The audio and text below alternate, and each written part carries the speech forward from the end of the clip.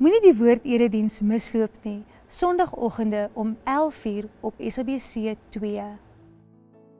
Om by te dra tot hierdie bediening, SMS die woord na 49724.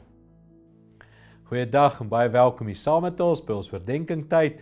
Ons kyk na Johannes 15 waar Jesus sê, hy is die wynstok, ons is die loot. Ons moet aan hom geheg bly, vas bly, dan dra ons lewe vrug, ons word nie verdroog nie. Nou is die hele vraag, maar hoe bly ek geheg aan Jesus?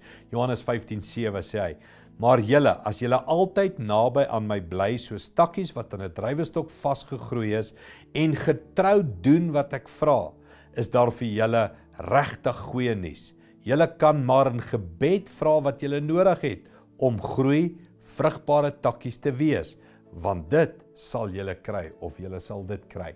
Jesus gee vir ons, ek kan sê 2 antwoorde hier, van hoe bly 'n takkie geheg.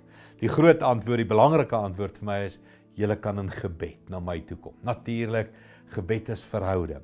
Hoe bly jy in Christus? Hoe bly jy vogtig? Hoe bly jy 'n sagte takkie, buigbaar, gebruiksaam, wat vrug kan dra?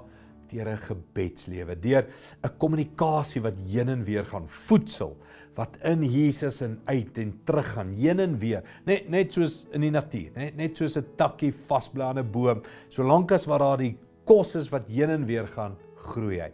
En Jesus sê, dis die manier, deur 'n gebedslewe. So, hoe lyk jou gebedslewe? Ons het die maand ook begin, Johannes 14 het Jesus ook gesê, kom na my toe in gebed, bou 'n hegte verhouding met my in gebed. Gebed is een van die beste maniere om deel te bly, in te bly, geheg te bly aan die wil van Jesus en sy krag en sy lewe. So kom ons bid nou ook saam. Hemelse Vader, dankie vir die vorm, die dissipline van gebed.